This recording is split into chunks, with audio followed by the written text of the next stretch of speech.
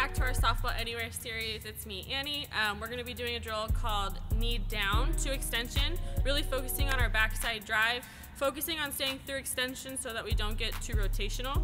We're going to be going through our full swing up into extension, stopping with our palm up, palm down, power V, holding it there. We don't want to start going down too soon with this though, so make sure as we're extending through the ball after contact through extension, that's when we want to ride down through the ball. Again, focusing on that backside drive.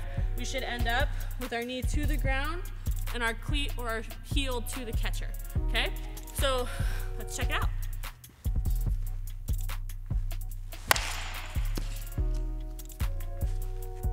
So now that you've seen it, hopefully you can try it out at home. This is also another drill that you can do off of front toss, so check it out.